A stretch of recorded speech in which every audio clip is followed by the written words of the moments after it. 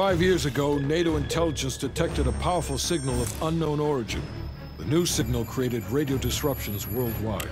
Not to mention all kinds of conspiracy theories. NATO quickly tracked it to this facility in the Soviet Republic of Ukraine, the DUGA radar array. It's an over-the-horizon radar system. Big improvement over their old missile defense tech. It uses a lot of juice.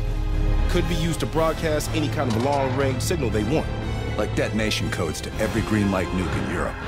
Where exactly is this thing? About 60 miles north of Kiev, between the cities of Pripyat and Chernobyl.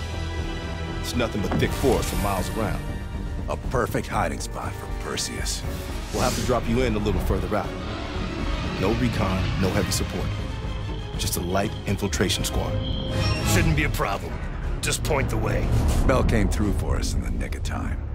I never doubted it.